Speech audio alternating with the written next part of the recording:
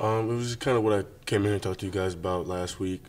Just, shoring up our assignments, making sure we're assignment sound, making sure that everybody knows what their job is, that we're communicating, and when you do that, good things happen. Hey, Momo, I know it's early in the week and you guys haven't completed a film study of Auburn yet, but what are your initial thoughts on that Knicks-led offense that you guys are going to face Saturday? I think that, they like to get the ball to 18-1. They utilize them. I think four is a hard runner. And if we can contain the quarterback and make him, make bad decisions, we'll have a good day. Stop the run and make him make bad decisions. That's the plan, really. Hey, Momo, Lane was saying a minute ago that you guys are having some more COVID issues, especially hitting the defense. For a veteran guy like you, with new guys having to move in and play and that kind of thing, does that kind of increase your the communication part of your job? Yeah, definitely. That's what we're stressing, everybody just, whether or not you communicate your job to the person you're supposed to, just yell it out loud. Yell it loud so everybody can hear. Everybody knows what you're supposed to do.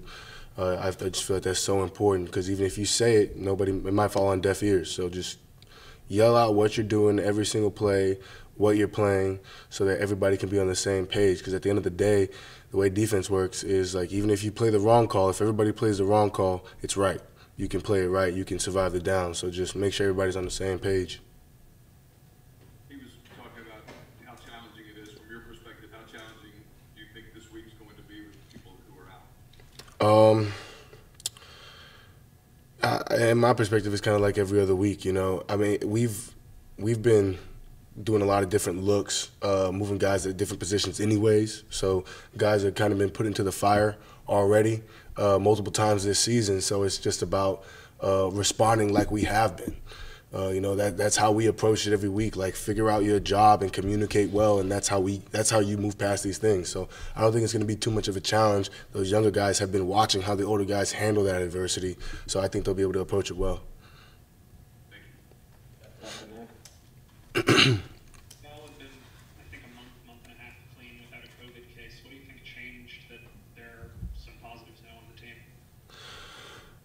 I think people just got comfortable a little bit. Comfortable that we haven't had any positive tests, so I think it's a little bit lax. People, maybe out and about a little bit more. I'm not too sure. I stay in the house anyways, but it's just this should be a reminder to everybody that this is a thing we're going to have to deal with the entire season. So we have to be just as locked in as we were at the beginning now. Go ahead, David.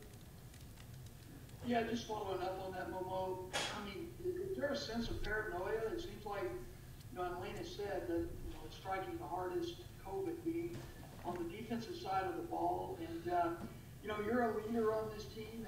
Are you involved in the messaging to the rest of your teammates about, stay safe from this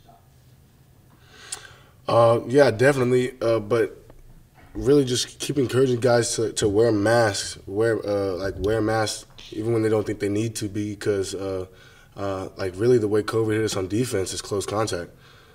Not even the guys have continued to test negative, but it's a mandatory 14 days, so that's the issue. So continue to wear your mask, hang out with people from a distance, wear your mask. If you're in the house with your roommates, if you're in the common area, encouraging them just wear your mask there too, because that's how the close contact happens. So just making sure guys are just conscious about, even if you're with the team, someone on the team can give it to you. You can get it that way too. So just reminding them that way. Like I was saying, everything got laxed. Everybody, no positive cases. You assume that your teammates are good. Momo, you mentioned the need to force Bo Nix, the Auburn quarterback, into poor decisions. Have you seen him make questionable decisions on video?